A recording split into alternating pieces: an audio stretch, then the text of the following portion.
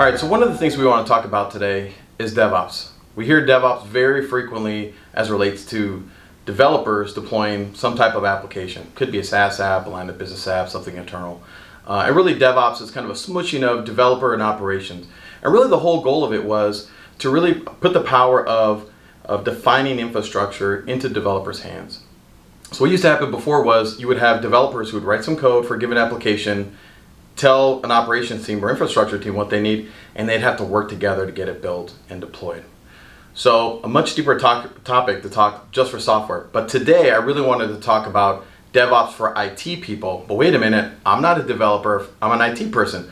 Why would I need to do DevOps? Well, some of the principles that are created inside of DevOps really applies well for IT people.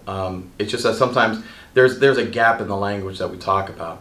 So when we take a look at a more traditional infrastructure, let's really focus on the Windows infrastructure. We have things like Active Directory, we may have a file server, and we can have a whole host of different line of application servers. And those application servers could be load balance servers, individual servers, deployed in any different way. And those servers could be Windows boxes, Linux boxes, whatever you really want.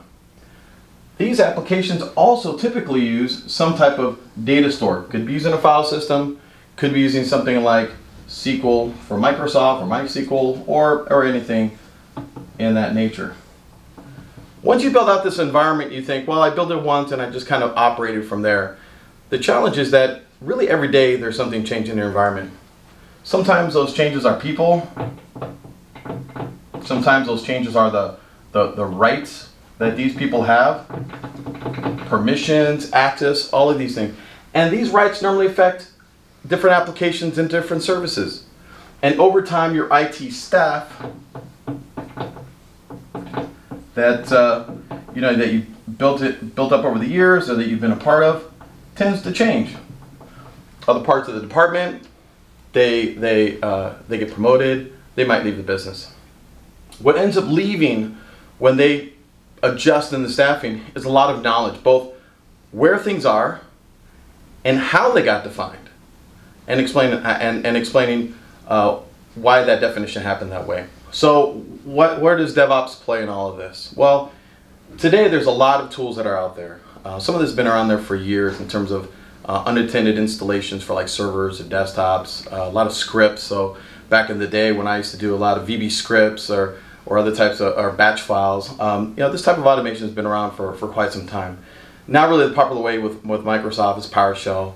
There's other tools, let's say Chef and Puppet, even for Microsoft Desired State configuration is there that helps automate these processes. But still what ends up happening is if one of these IT people, just one, did a really good job of automating it, the other people don't know that it's there. They don't know the changes. People that came in don't understand what's there. A lot of that information gets lost. So this is really the powerful place where you can have DevOps to both not just automate what you're doing so it self-describes your activities, but it's also a place of maintaining that information. Is there an overhead? Sure, anytime you automate or script anything, there's some type of overhead, but the payoff is really downstream, either because other people can use it, you can leverage it, and you don't forget the information. So one of the parts that's out there today from Microsoft, and really I should maybe make this a little happy cloud, if you will. So this is so we have Azure DevOps. And one of the great things around Azure DevOps is it really provides a lot of great tools that is great both for developers as well as for infrastructure people. So one of the places I love to start off with is the repository, just called repo for short. And this is really Git based. So Git is kind of one of the standards out there today. Like GitHub is based off of it, where you can do source code management and kind of really work as a team. One of the really nice things about putting it here inside of the repo is that any script you create, and it could be in any language that you want. If you want to do it more in Bash and use some of the Linux extensibility that's inside of Windows, or just do it for Linux, fine. You can put it inside of the repo and still share it and have it available. How do you get access to this? One, today it's free, so you can get access to it. We'd love to use the cloud service of this, although there's also a server component, and then being able to access it as an IT person or a systems engineer. There's a web view of it, which is kind of a nice way to get at it quickly. But the other really cool thing that's also from Microsoft is Visual Studio Code, which is free and has extensions for things like PowerShell. So Colorify, it understands how to extend and talk to Git and get connected with this. So with these pieces, as an engineer, an IT person that can connect to this from any of these items, I can now start to get any kind of scripts that I use, even if it means creating a person in Office 365, even if it means creating a user in Active Directory, even if it means standing up that line of business application server one more time because the application team needs it, and maybe they haven't gone fully virtualized, or maybe they have, but they haven't really automated their processes, but I'm still part or responsible to participate. I can use this even if I'm myself, as one IT person in an organization. I can do it as a part of a team, as well as later on I can do it when I'm a part of, when I have other developers that are part of the services that I'm trying to provide. And those developers could be internal people and they could be external people. Either way, the nice thing is that anytime I build a box, I build a service, I make a change, I update our security practices, I should really script it, test it, and then store it and document it on the system. Right now, to do, a lot of times people just create it in their one-off folder, put it in Dropbox, put it in OneDrive, put it in a file system. People don't know how to use it.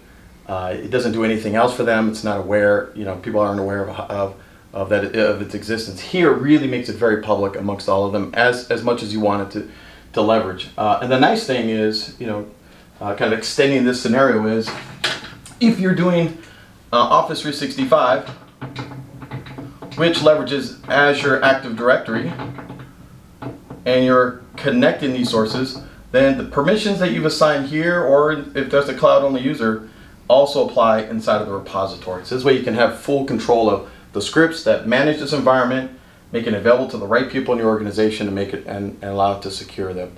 So that's just one area within DevOps that really makes it nice to both use this available infrastructure, how you could apply it across these different areas. Again, whatever way you want to script it, whatever language you want to script, you want to do it in Java, want to run Java code to do it, I wouldn't recommend doing that for infrastructure, but you could. And you could still put that inside of the repo, still share it with different people, and put it of that nature. If you want to go to really the next part of this, which is, well, hey, I build these things out for our line of business applications, very important. And sometimes my app teams want to be able to do the same thing here, and I have to create another staging environment or testing environment. If I've already scripted all of these pieces to then run those same scripts, either on a scheduled or on-demand nature, I can do that in here, leveraging the same basic infrastructure. So, for example, like let's say I have, I want to do that scenario. I want to build this out on demand. How can I do it? Now let's say right now this runs at a data center that we have, and I actually want to use something from Azure. We have a connection with Azure, and I want to use Azure infrastructure. How can I do the same thing there? Well, remember the repo is capturing all the scripts that tells us what to go do. Automating the process of what to build first, how to compile the code, where to deploy it, and what to do next. That's inside of something called pipeline. So inside of the Azure DevOps, there's a service called pipeline, and in pipeline you can define that and essentially recreate this whole thing that you've done.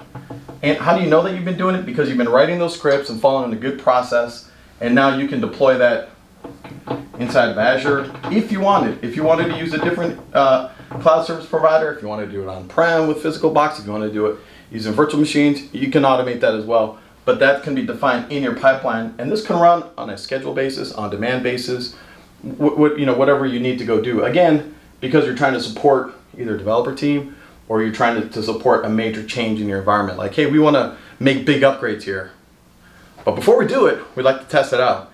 And whatever we test out, how do we make sure we do it again?